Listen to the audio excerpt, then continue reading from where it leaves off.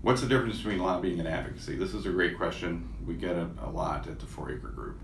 And the simplest answer is that lobbying is a subset of advocacy.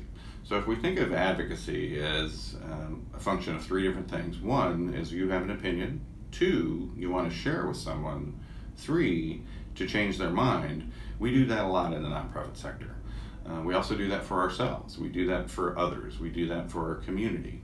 But when we speak to people who make laws and really direct or implement public policy, that's when we enter this small portion of the overall concept of advocacy called lobbying.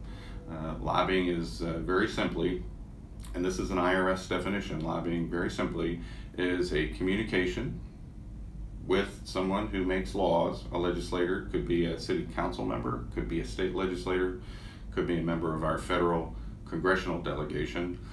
And 3, that we're asking them to make a change in a specific piece of legislation. So if we think of a big pie, so 100% of this pie is sharing an opinion with somebody to change their mind. Only a very small slice of that pie, maybe 5%, is dedicated to lobbying, and that's when we are advocating in front of people who make laws.